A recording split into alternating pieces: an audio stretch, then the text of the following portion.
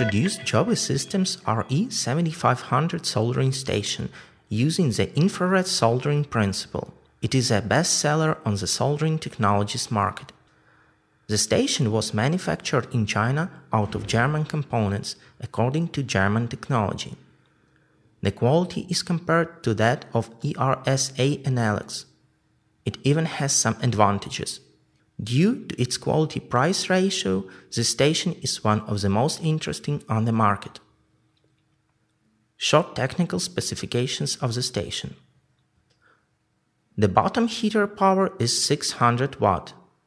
The upper heater infrared gun power is 300 watt.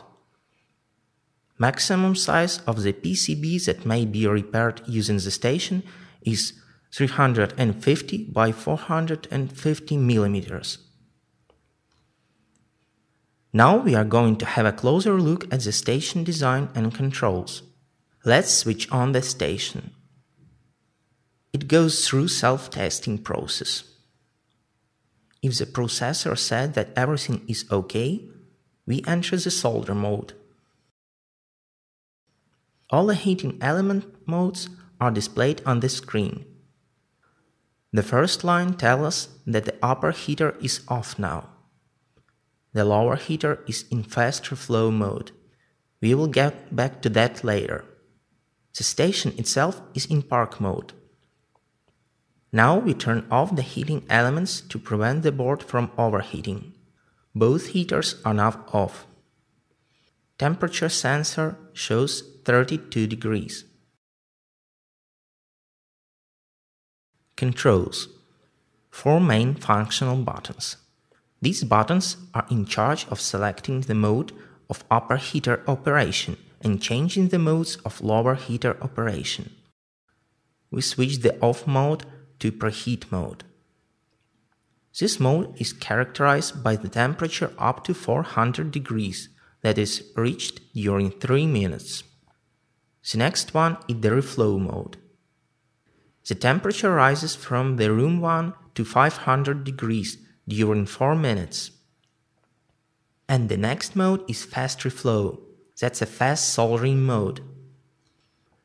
Temperature reaches 750 degrees in 5 minutes. 2 operating components are located on the stand of the device. The first one is a laser pointer and a cooling device. And the second one is the infrared gun. When the infrared gun is in side position and the laser pointer is above the PCB, we may center the PCB or choose the soldering modes. Only in this mode we will be able to choose either the profile mode, which is one of the 3, or fulfill the system adjustment. In the system settings, we may set the alarm set point, the point at which the temperature near the soldering component is considered critical, and the soldering station will activate the sound beeper indicating the over limit. We may also choose the sleep mode time. Here it is set to 5 minutes. That means that the station will enter the sleep mode after 5 minutes of standstill. The temperature units may be chosen as well. There are degrees Celsius and Fahrenheit.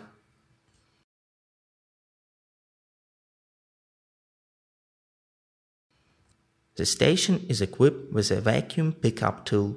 Its operation is provided by the built-in compressor.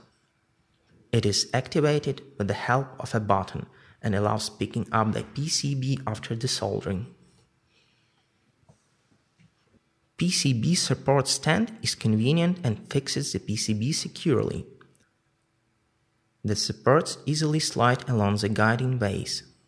There is a fixation screw that allows moving the supports separately, and after choosing the size and fixing PCB and the screw, the supports may be moved jointly again.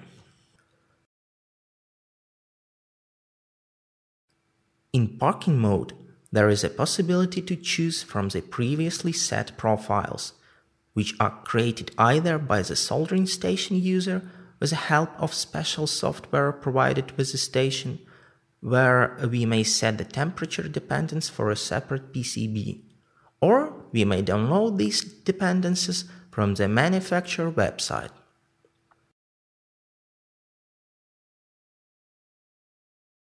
Three profiles are installed by default: Profile 1, Profile 2, and Lead-Free Soldering Profile. All of their parameters are defined in the user manual. Now we are going to demonstrate how the soldering process in this mode is carried out. The station is set to parking mode. The laser pointer is above the PCB component being desoldered. The infrared gun is directed sideways. We re-enter the mode, press OK, and the station offers us either to cancel or to continue. We press OK again and the preheating process starts.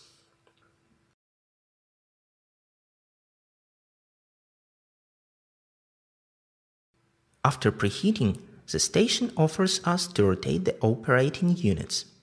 And after we do that, the upper heating process starts.